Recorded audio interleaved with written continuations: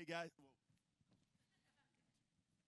Hello, hello. Hey, guys, how are you tonight? Awesome. Hey, it is so great to be with you tonight. Again, my name's Joel. Super happy to be here all the way from Canada. Anybody from Canada? Where are you at? Thank you. Are you really from there? Or you just trying to make me feel good? You're okay. Do you know Ralph? It was a test. It's just a test. We don't have that many in Canada. So anyway, super pumped just to be with you guys tonight. Yeah, as Scott was saying, about 20 years ago, just give you a little bit so you know who's talking to you. 20 years ago, I got saved running a comedy club in Western Canada. Who's seen the TV show Whose Line Is It Anyway? Okay. I don't necessarily endorse it, but those guys are from, two of those guys, Ryan Stiles, the tall one, and then the bald guy, who I particularly like for no apparent reason. They're from Vancouver Theatre Sport League, VTSL, and so those guys were like my mentors. And when I was 19 years old, wasn't a Christian, moved to a city in Kelowna called, to a city in Canada called Kelowna, opened my own comedy club. I was dating a Mormon girl. We'd been going out 4 years, and we moved to the city, opened this new comedy club. It was doing amazing, and then she dumped me. Well, y'all are cold. Someone just cheered. I'm like, come on now, she dumped me. What? You're like, it was 20 years ago, move on, we're American. We do that, we just move on. Okay, all right, fine. Anyway, I rebounded, I walked into, I called up this girl because I knew I just needed to rebound. And so I called her and I'm like, hey, we should go out tonight. She goes, yeah, I'm going out tonight to this thing called Refiner's Fire. And I remember thinking, that's not a church, is it? And she's like, yeah, it is a church, but it's really cool. Anybody else fall for that? She's like, there's a bunch of young adults, and you'll love it. So I thought, well, okay, it's not clubbing. I thought we were going to a nightclub, but I went anyway. And at the time, I was a DJ for a radio station. I had a TV show, and I ran the comedy club in town. And I remember thinking I was kind of, important. I didn't want to get seen, or as the Italians say, made at a church. So I snuck into the back. She's like, why are we sitting in the back? I'm like, it's just my style. And I wore dark glasses, and I sat on the back row. And then I was like, hopefully this way nobody notices me because, I'm a celebrity in a town of 70,000 people. Woo. Anyway, the preacher gets up on stage. He walks out. He opens his Bible. He looks up. There's about 300 people in the room. He goes, hey, great to see everyone here tonight. Hey, Joel Turner's here. And 300 heads turned around and stared at me. I sunk right there in the seat. That guy took me out for coffee. He led me to Jesus. I walked back into my comedy club. I called a staff meeting. I had 20 comedians working for me. I said, gather around and just pay attention because, look, I could write a book on how to kill a comedy club in 3 months. I gathered around. I said, listen up. I just became a Christian. We should all get saved right now. Yeah, so half of them left immediately. Half remained just to see what happened to their weird director. And then the other 5, if you do the math, they got saved. And so I started pouring into these guys. We took out all the drinking, smoking, swearing, alcohol, everything. We basically taught near swears to non-Christian comedians. It was wild. And then what happened was it really took off. The largest Baptist church in Canada, it was about 3,500 people at the time. The youth pastor had about 500 youth, and he came across the road. He was angry. He said, I want to talk to you. I said, what's up? He goes, I heard you got saved. I said, yeah, I did. Isn't that great? He's like, well, I have a problem with that. I said, I thought that was a good thing. He's like, it is good, but all my youth are coming to your comedy club on youth night. And I was like, oh, okay. He goes, I heard you clean it up, and so, basically, if you can't beat them, join them. So what did he do? He hired me as his youth assistant pastor. That's how I got into the ministry, folks. So just want you to, and 6 people left right there. They're like, and we're done. Okay. I met my wife. I took her to the same young adult service, Refiner's Fire. She was not a Christian, clearly, and I thought, I'm going to take her to the same thing because she's cute. I'm just being honest. And so I took this girl, and I was hoping the same thing would happen, and she started crying, and I tapped her on the shoulder and said, let's go. And I took her into a dark back room. I don't recommend this. If you're a young adult, don't be writing that down. You're like, oh, that's what I got from the conference right there. No, guys. And I prayed with her to receive Christ, okay? And here's the wisdom part. I gave her 24 hours. to grow in her walk with the Lord before asking her out, because you don't want to rush that. You know what I'm saying? Some maturity time, and then we went out, and the rest is history. So excited to be here. I'll admit I've never been asked to speak at a worship conference. In fact, I'm not really that musical, so much so when I got off the phone, I turned to my wife, and she's just kind of one of those people. Anybody in here like this or have a wife or a friend like this? She's just a truther, you know? And like, there's no way I struggle with pride. Anybody in here? Because you're close to somebody that just cuts to the truth. Anybody know what I'm talking about? Point if you're sitting next to one right now. Yeah, okay. That's my wife. I was excited. I'm like, babe, I just got asked to speak at a worship conference. Her reaction was, what? They must have made a mistake. Why did they ask you? That's seriously what she said.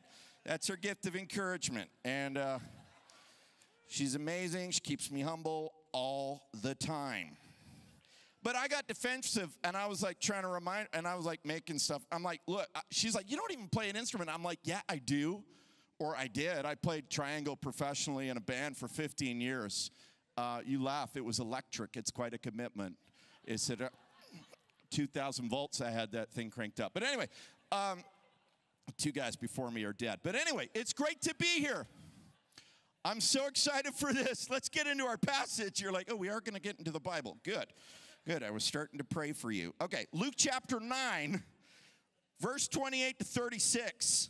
If you got a Bible, or as I say at my church, push and swipe and turn with me to Luke 9:28. Here's what it says. Now it came to pass about 8 days after these sayings that he, Jesus, took Peter, John, and James and went up the mountain to pray. As he prayed, the appearance of his face was altered. His robe became white and glistening. And behold, two men talked with him who were Moses and Elijah, who appeared in glory and spoke of his decease, which he was about to accomplish at Jerusalem. But Peter and those who were with him, heavy with sleep, and when they fully awake, they saw his glory, and the two men stood with him. Then it happened as they were parting from him that Peter said to Jesus, Master, it is good for us to be here. Let us make 3 tabernacles, one for you, one for Moses, and one for Elijah, not knowing what he said. While he was saying this, a cloud came and overshadowed them, and they were fearful as they entered the cloud. And a voice came out of the cloud saying, this is my beloved son, hear him. And when the voice had ceased, Jesus was found alone. But they kept quiet and told no one those days any of the things they had seen. Father, we pray tonight that you would move by your Holy Spirit and through your word upon our lives. We don't just want another study, Lord. We don't want just another piece of information, but Father, we come tonight because you are a holy God, you are divine, and you work in moments, and we ask in this moment that you would divinely visit us and reveal yourself to us right now. God, we want more of you, and I just pray for these people, Lord, as I've been praying, that you would move upon hearts tonight, that your Spirit would move upon this place and these individuals for your glory, and that we might be drawn back to the awe of God and the glory of God. And we ask all this in Jesus' mighty name. And all God's people said, shout it out. Amen. I live by the Rocky Mountains. Anyone been there? It's called, the area I'm in near the Rockies is called Bear Country. All right, and the deal is the feared bear of the area is the grizzly bear. Now that is extinct in California. You don't have them anymore. You used to. But these beasts on their hind legs can be like 10 feet tall. If they rear up, that's like 2 Matt Redmans on top of each other. I'm sorry. And my wife said, don't do that Matt Redmond joke. No, I'm not being mean. I'm just trying to give you the idea of the size. It's like double, right? Like double animal style. Okay, that's for the in and out. I heard the comment earlier. Moving on. I eat in and out huge when I'm down here too, so pray for me. Yeah, I heard like a grizzly bear. I just want you to understand this. A grizzly bear can take out a full-grown moose. They're like up to 12 feet long moose. They are like 1,500 pounds. It's like a grand piano and a half, music people. I spent hours finding something in the music world. that weighs the same as a moose. I'm like, 13 guitars and the amp box? I don't even know what that is. Okay. Let's just go with grand piano. There's got to be a grand piano person in here. Okay. All right. If you see a grizzly, it's a fearful thing. Every couple of years, they come out on the news. The stories don't get better. The news reporters don't know how to make them better. It's like Johnny went out on a run. He got eaten by a bear. There's just no way to say that nicely. He's gone to a better place. May he rest in pieces. We don't know. We don't know how to say it, but it's a fearful thing. Well, one day, me and my family go out for a hike in the mountains. We get in the van, and you have to know this about where I live. If you Google Banff or Lake Louise, not now because we're in a Bible study, but at some point later, you'll see. It's gorgeous, it's mountains, but it's freaky. And there is a place called Kananaskis that we like to go hike, just down the road. And here's the deal. The signs get progressively worse in this area. The first sign you see says this: you are now entering bear country. And you kind of get that like, ooh. It's like Mufasa. Say it again. Ooh. You are now entering bear. And I build it up a little bit and try to scare the life out of the kids. But here's the deal. At the park entrance, and this doesn't always happen, it's a temporary sign. This time going into the park entrance, they have my favorite sign. If it's up, it's a yellow sign. It says, bear spotted in area. And then the most redundant, not necessary words ever written on a sign: please be careful. Because nobody just goes, oh, there's a bear in the area. Let's be reckless and wear bright pink and run in the bushes. No. I don't know why they say that. But it gets a little freakier, even for me. I mean, I'm used to this. I live there, but it's like, whoa, you feel this extra weight, if you will. And then the third sign, if you ever get this, you're in trouble. It's just a sign of children running and a bear with a bib on. And no, that's not true. That's not true. Don't write that down. What are you doing? It's like a bear. Okay. But being as I'm a little loco, I'm like, let's take the kids. All my kids are crazy too. And my wife's the cautious one. And so we figure, I'm like, kids are like, should we turn back, Dad? I'm like, are you kidding? We have Jesus, yo, let's do this.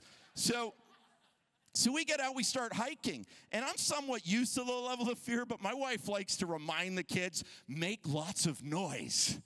And this is something I'll never understand. They actually recommend in our area, who's ever heard this before, wearing bear bells? Have you heard of this? Yes, there you go. There's a few of you. All right, you wear bear bells.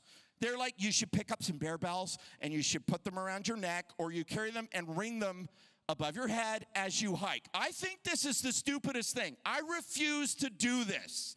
To me, this is like an invitation to bears. It's like ringing a dinner bell. Bears are like chillaxing, and they're like, ding, ding, ding, dinner time. Oh, awesome. And they come down, and they're like, and you tell them where you are. I'll never do that. Anyway. But we do it like 6 idiots. We're singing songs, nursery rhymes, and my eldest boy and I, Roman, we create this massive gap. And my wife's getting nervous. She's yelling, that's too far. Come back. The gap is too big, right? And so I'm like, well, this is kind of fun. Yet I'm almost positive my wife, she kind of knows if a bear does attack. If we're close together, it's better because he'll probably choose the pot roast over the chicken wing. She's a skinny little, and so anyway, you're like, oh, I'm telling pot roast. Okay. But this wicked thought and fun enters my brain. I'm with my 9-year-old son, so it's a discipleship moment. And, because you train a child in the way. Anyway, and I'm like, son, we've got enough time to do something crazy fun. Are you in? And he's like, sure, Dad. So I make a paw print on the path. And I mean, I'm not bragging, but it was pretty perfect. It looked just like a grizzly bear, and we're like, okay, we'll make the next one here. And we waited for the family to arrive, and I start screaming like a girl. I'm like, ah! Grizzly bear, paw print! And the whole family kind of gets aghast right away. And, one of my sons is like man tracker. He kneels down, and he's like, these are fresh. We have 3 minutes. And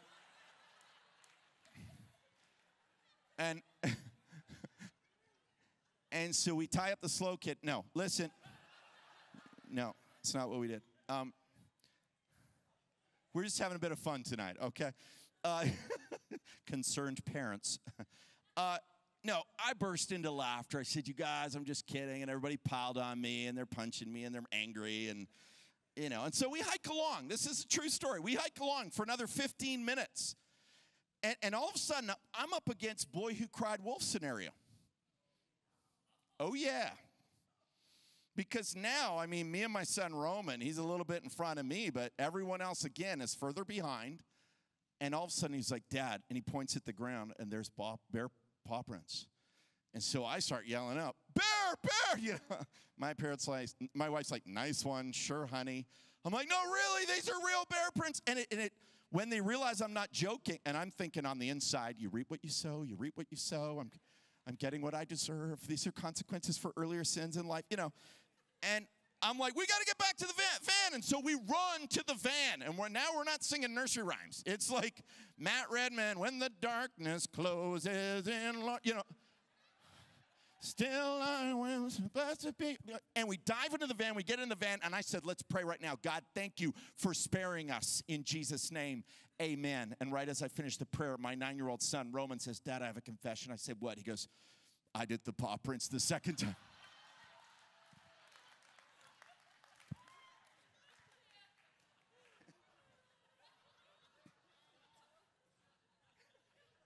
You can't make that stuff up. It's legend in our home. And I was like, you are dead. And before I said it, my wife looked at me. Where do you think you got that from, Pastor? I was like, okay. All right.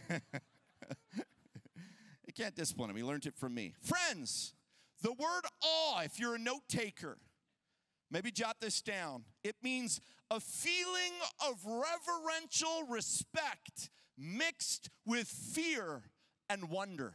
It is the intersection of dread and amazement. It is the understanding of a greater being in proximity with you.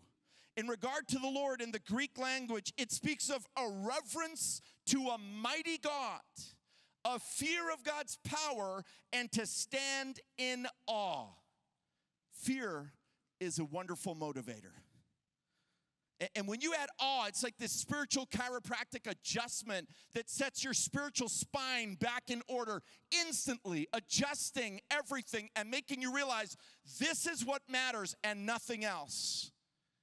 The awe of God.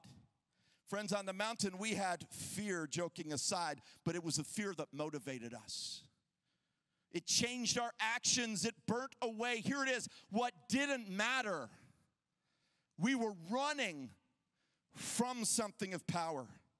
It created an awe of the present power. And that's what I believe in this passage of Scripture God wants to do tonight. We need this in our lives. We need the awe of God in our walk, in our churches, in our home. Amen? And so in the time that remains, I want to just give you 3 ways to get your awe back. Here's the first one. Got a pen? Jot it down or put it in your notes on your phone. Number 1, seek him on the mountain. Look at verse 28. Now it came to pass 8 days after these sayings that he took Peter, John, and James and went up the mountain to pray. So first, get the scene. The disciples are all together at the bottom of a mountain. And Jesus is going to go up what we call the Mount of Transfiguration, this event that took place in history. And you have that junior high moment, where you got picked for teams or you didn't get picked. Painful for some of you, great for others, And people, and scholars are weird about this. They're like, well, he chose St. James, St. John, and St. Peter. I don't think it was like that at all. I think he's more like a school teacher going, okay, I'm going to leave these guys. Who can I not leave behind because they'll mess things up? Peter, James, John, you come with me and stay close. That's just my opinion. And so he grabs these guys, and he starts heading up the mountain with them. And it says that he goes up the mountain to pray. And I like this. The mountains in the Bible are awesome. Mountains in the Bible are where good things happen. When we talk about a mountaintop experience, we have history behind that statement in the Bible. Abraham and Isaac up a mountain, such a monumental moment. David is threshing floor. The 10 Commandments, Calvary, the cross of Jesus on a mountain. There's also bad things that happen on mountains, of course. Sinai was bad. Also, when those young people mocked the bald guy and he summoned bears on them, That was bad. Favorite verse in the Bible. Anyway. But mountains are significant. I mean, just technically, you're closer to God, number one. But really, more specifically, Jesus, we see him often going up the mountain to pray. When the boys were in the storm, he sent them off. He went up the mountain and prayed. He spends nights on the mountain. It's like this picture of, I want to get alone with you. It's God sort of echoing to us, get alone with me. That's what on the mountain praying means. And that's why we're here, amen? That's the point of this conference, the Awe Conference, is so that you can do exactly that. Get on the mountain, get alone with God, just you and God and 1,200 other people. But anyway, this is a moment in your life. This isn't just, oh, I should take in another conference. God wants to do something, is doing something, isn't done doing something, amen? But truly, my prayer for you is that God gives you a mountaintop experience. We need this in our life. Now, people often say, well, Joel, you know, there's always the naysayers, right? They're like, well, that's emotionalism, right? And we can't trust our feelings. I know we can't trust our feelings. But at the same time, when you get to heaven, what do you think the first thing you're going to experience is? Emotion. It's not a bad thing. God gave it to you. There is a moment where you get close to God. You feel it. You should feel it. And it's a place to start here. When I say the first way to get your awe back is to seek him on the mountains, the question I want to ask is, are you feeling your faith right now? They go up the mountain. And, you look through the Bible, you think of Moses. He goes up the mountain and meets with God, and he comes down glowing. At no point, if you interviewed Moses or do one day, 100 years from now, is he going to ever say he regretted that. Yeah, we don't live on the mountain. Life's lived in the valleys. But let God do something as you get away with him. Verse 29, as he prayed, I love this, the appearance of his face was altered, and his robe became white and glistening. Can you see it? This is so cool. The word glistening is an old English word that translates into the Greek, please hear me on this, as lightning flashing. Other translations or other examples of this we have, the other Gospels tell us that, his body glowed, his raiment glowed white. One version of it says, whiter than any launderer could get clean on earth. What a great way of saying it. Like you could scrub forever, you'd never beat this. But the real translation is like a glowing lightning glistening off him. I saw the trailer for Thor. He's all like lit up with lightning. Okay, this is the real God of thunder. This really happened, amen? This is the real deal. Hollywood scratches at a Messiah character, and we are staring right at it. Him. He's real. He's here tonight, the same one. When he goes to pray, he starts glowing. Let me just suggest this. When you go to pray in your life, you start glowing for the kingdom too. When you start your prayer life, when you get your prayer life back right with God, you're glowing. And when you're glowing, you're growing. And when you're not, you're not. There's something God wants to do tonight. I love this picture that we have. We see him on the mountains. The word transfiguration is the word metamorphosis. It's the idea that Jesus, something on the inside, produced a change on the outside. Isn't that cool?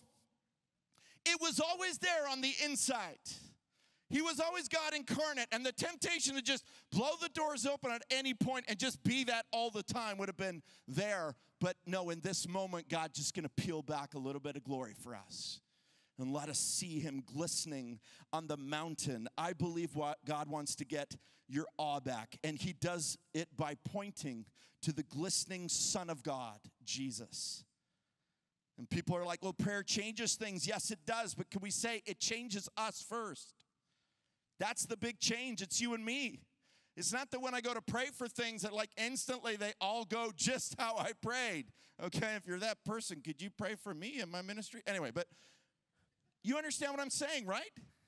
It's that God puts me at peace with him, and I can go, Abba, you are in control. None of this garbage going on in my life right now catches you off guard. None of it takes you by surprise. You're not in shock. You're not going to Gabriel, why don't I have an update on this? You're still seated on the throne. Love this verse in the Bible. He says, in the flood, God was seated on the throne. Wow. In the greatest time of chaos, your God sat enthroned. And here we have him, Lord over all, modeling, going up the mountain in prayer. The first one is seek him on the mountain. Second one, how do I get my awe back when it goes away? Number two, get a pen, jot this down. See his glory. Check it out. See his glory. Check it out. Verse 30. And behold, two men walked with him who were Moses and Elijah, who appeared in glory and spoke of his decease, which he was about to accomplish at Jerusalem. Interesting, the word decease is the Greek word exodus. How ironic that must have been for Moses. Let's talk about the Exodus. Oh, I got this one, Lord. I was there. No, not that one. My Exodus to pay for everyone's sin. You got to really catch this. This is such an amazing moment. Imagine you're invited to the ultimate Christian conference. It's awe on the mountain of God with Jesus as your senior pastor. Night one, how'd it go? Can you imagine talking in the dining room? It was amazing. He went up, he prayed, glistening, lightning on his raiment. Unbelievable. Day one at that conference, hey guys? Day two, you wake up, you're sleepy like you always are after the first night, right? You wake up, you're like rubbing your eyes. Oh, Moses and Elijah for guest speakers today. Awesome. Wow. Is it just me? The problem with familiar passages is they become so familiar they lose their power to us? This really happened. On the mountain with God, with Jesus, the awe of the moment, and then you come around like the disciples do here, and it's Moses and Elijah. And can you imagine this moment and the conversation that would have happened between them? Look at verse 32. But Peter and those who were with him were heavy with sleep. It's just a small thing, but it seems whenever Jesus is praying, Peter's sleeping. Have you noticed that? Just a small thing on his report card, but I'm just saying. And when they were fully awake, here it is, underline it, circle it, highlight it, they saw his glory. Wow. And the two men who stood with him. Verse 33, then it happened as they were parting from him that Peter said to Jesus, Master, it is good for us to be here. Understatement of the year. Night one was epic with you on the mountain, the glowy thing, awesome.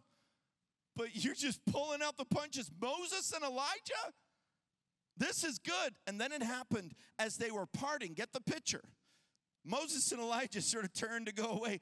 And Peter, this is what he says, Master, it's good for us to be here. Let us make 3 tabernacles, tents.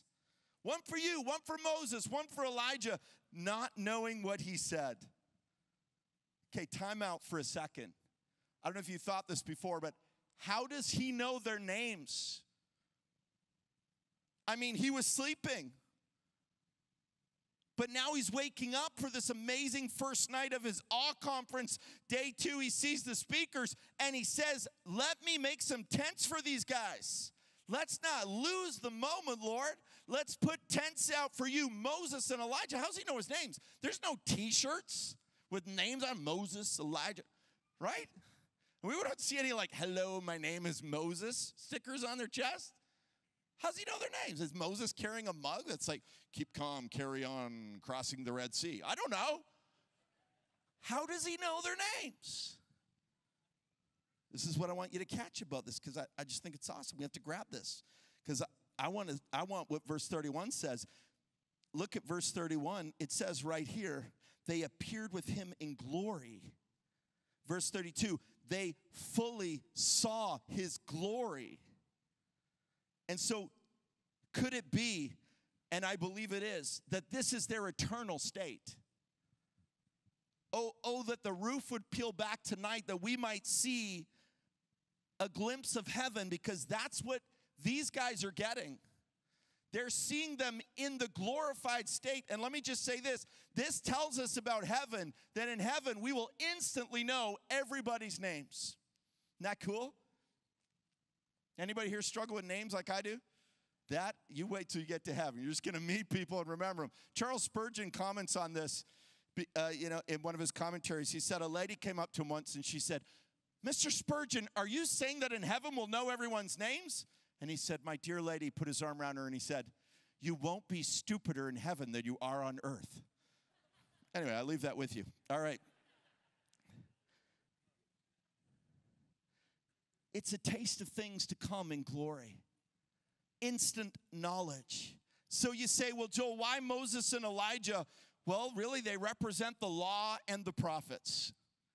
And it's cool. Here, the New Testament, Jesus is talking and having perfect harmony, if you will, with the law and the prophets, just like we know he does.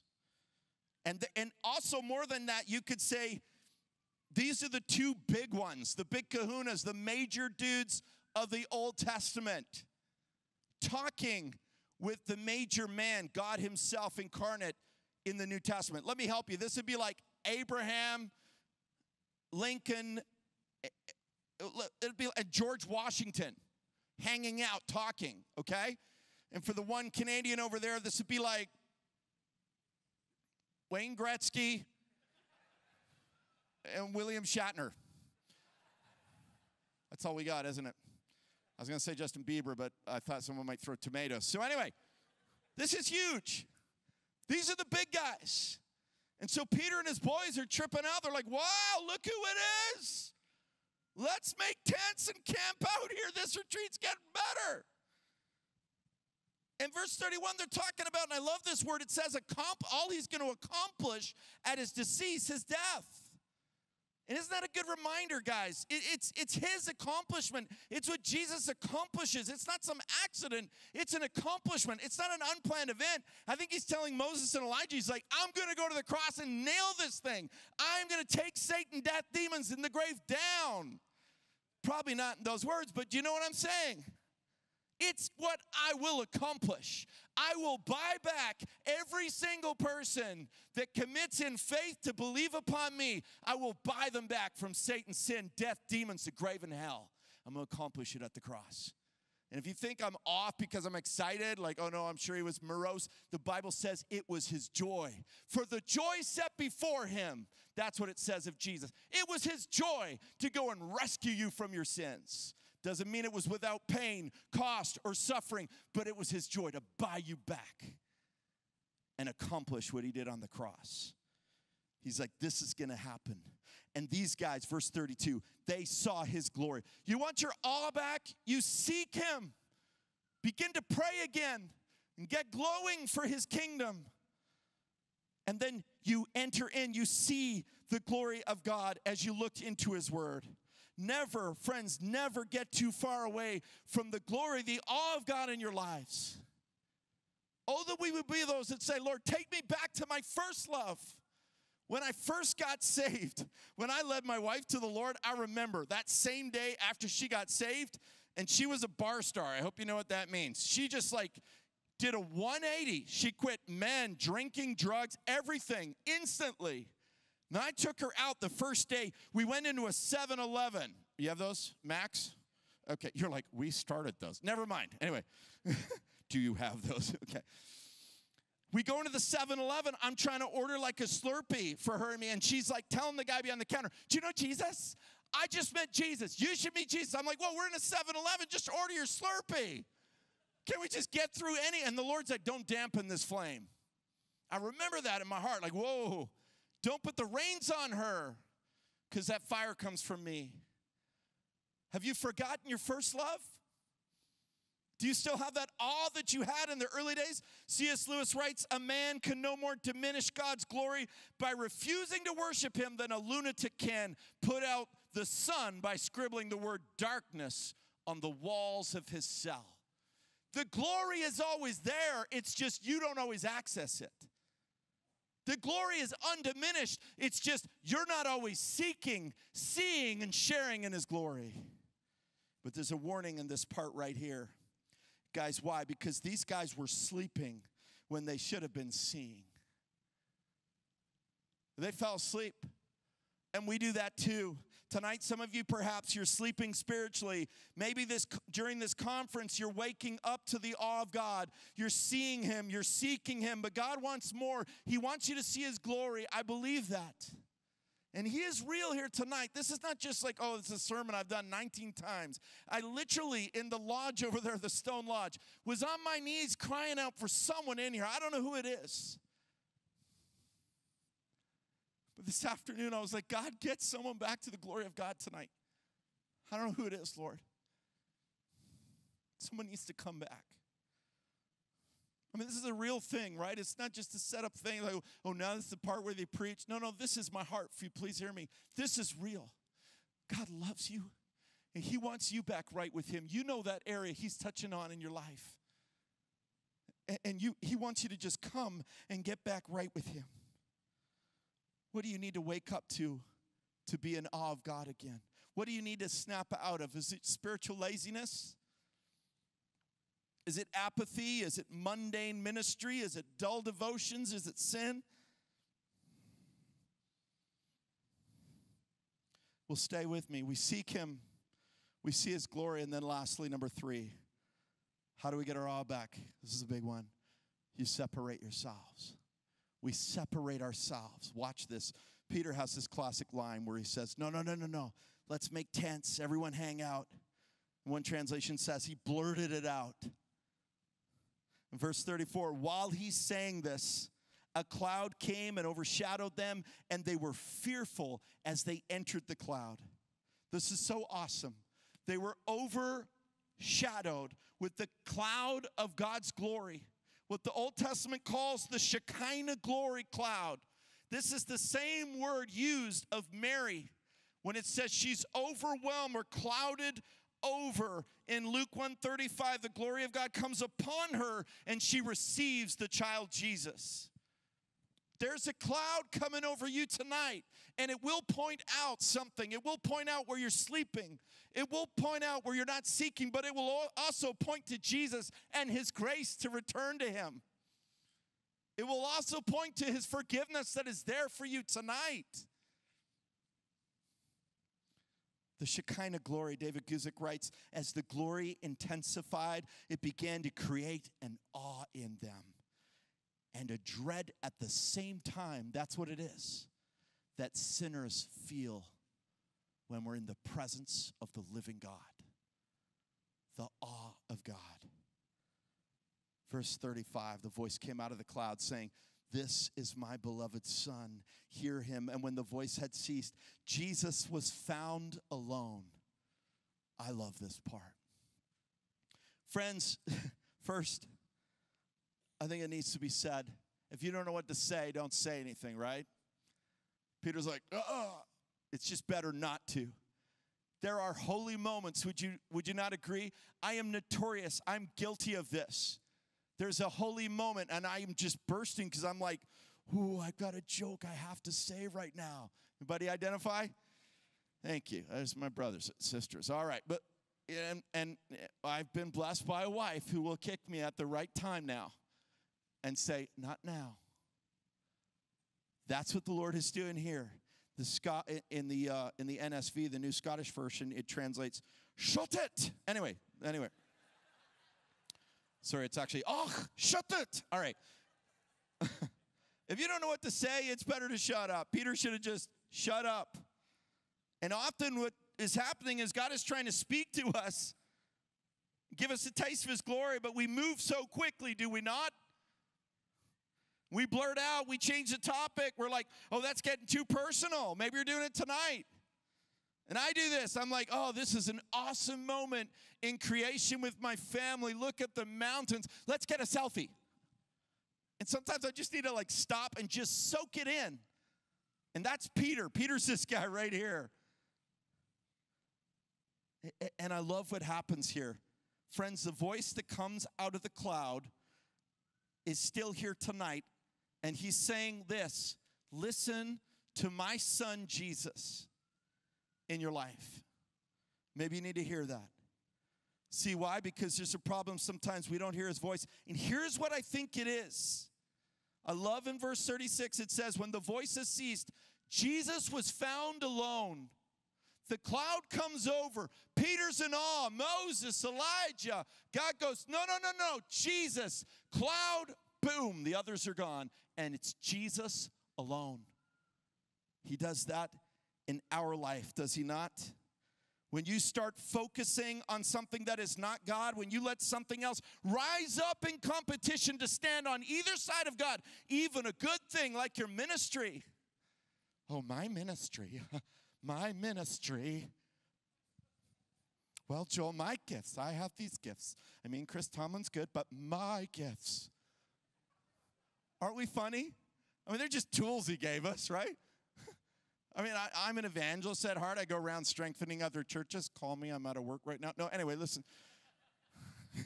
It's free. No, okay. But that's what I do. But I'm not like, oh, my gift of evangelism. I mean, I don't even get to do my gift in heaven. 100 years from now, I'm done, right? I'm out of a job. Have you heard about Jesus? Yeah, he's right there.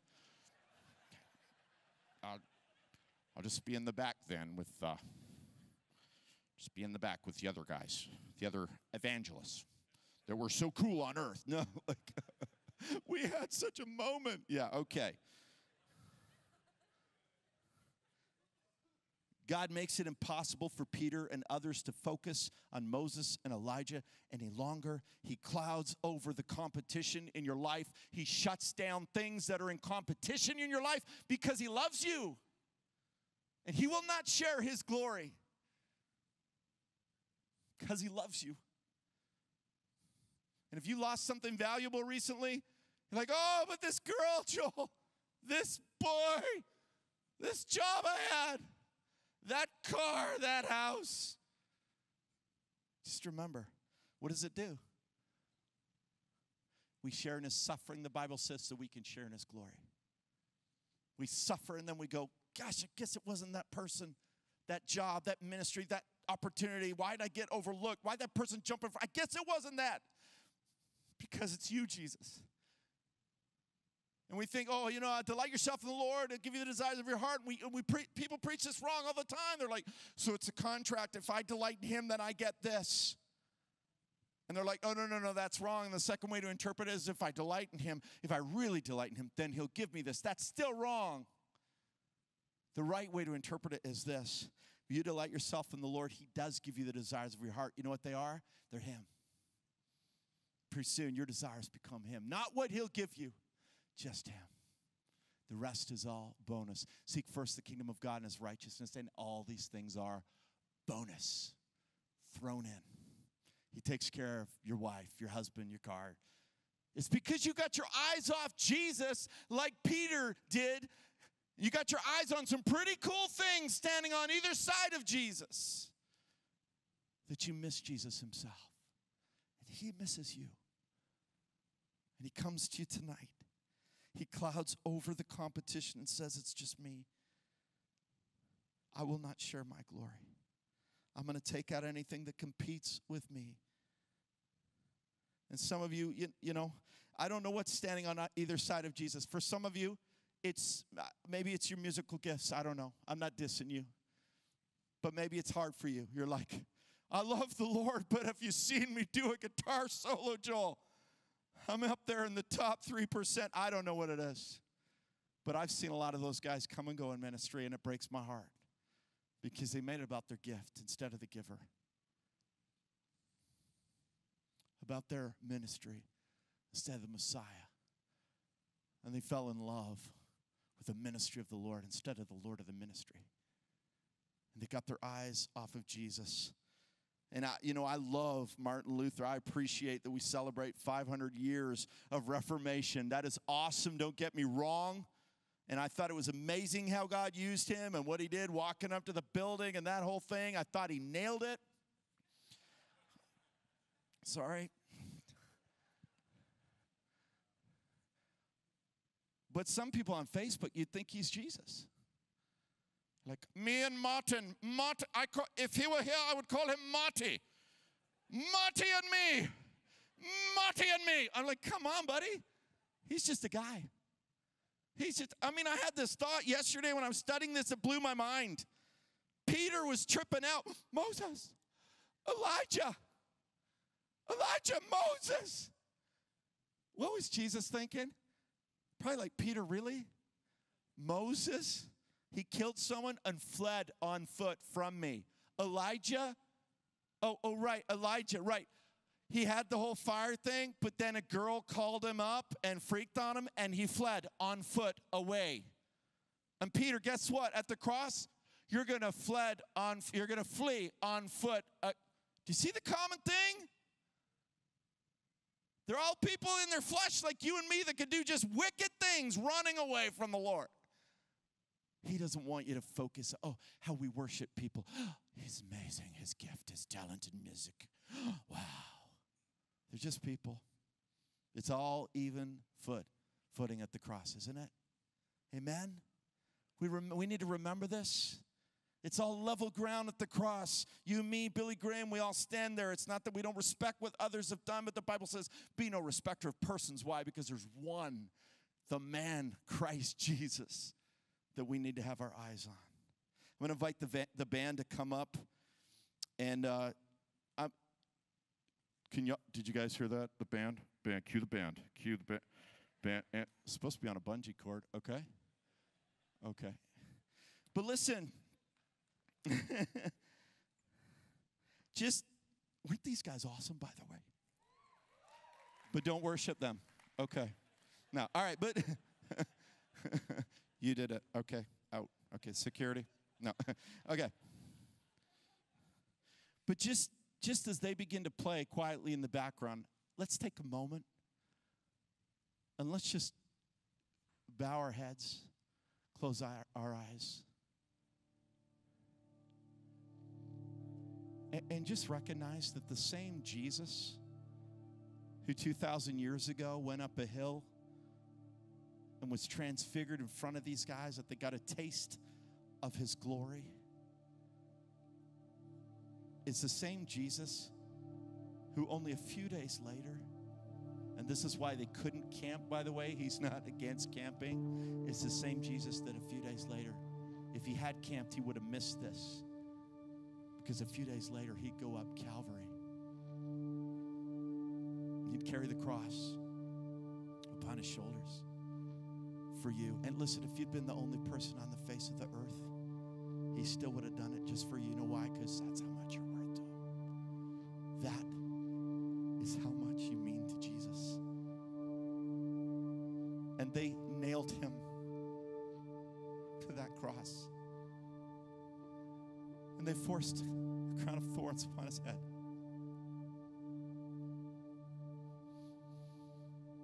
He endured the cross. The Bible said, for the joy set before him. What was the joy? Two things. Obedience to the Father. And number two, are you ready? It was you. It was you. It was you. You're the joy set before Jesus. So please, let him be the joy set before you. He's here tonight. And I believe that he is a divine God who works in moments, but that we have to willingly and willfully separate ourselves unto him.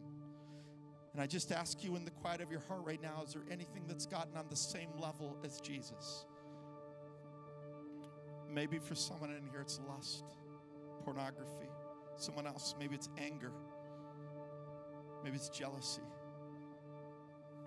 gossip, lies, theft. I don't know. I don't know what it is, but God says in his word, come out from among them and be separate. It's almost his way of saying, let's just be you, me again on the mountain. I want you to see my glory, to get back to your first love. He says, don't touch what is unclean in Corinthians. He says, I'll receive you if you do this. Oh, I want to receive you. And I'll be a father and you'll be my sons and my daughters again. Friends, let's enter the cloud tonight. See the wonder, the glory, and the awe of God. See his glistening robe. See him seated on the throne in glory. The one who Hebrews says daily lives to intercede for you. For you. What's he doing right now? He's praying for you. And he's praying for you to get right with him. That he would remove all other idols and come right now in this place and revive your heart. I don't care if it's the whole room. I don't even care if it's just something small.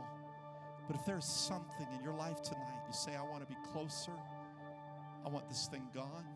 I want to separate myself. I don't care if it's every one of you. I'm not going to make you do anything. I'm just going to pray for you because God works in divine moments. If you want to see his glory tonight in a new way, you want to be separate. Just before we worship right now, would you just stand where you are all over this auditorium? Just stand if that's you. Hallelujah. Praise the Lord. Just stand where you are. Yes, yes. Hallelujah. You're in this place, you say, you know, Lord, you're touching on something in my heart. I want to see your glory again. Just stand where you are. I want to pray for you. Just take a moment. Maybe it's pride. I don't know. I'm not picking on you, but maybe you're like, well, I'm not going to stand. I'm good. And God's like, well, maybe that's the problem. I want more. Do you want more of me? If that's you, just stand where you are. I want to pray for you right now. Let's pray.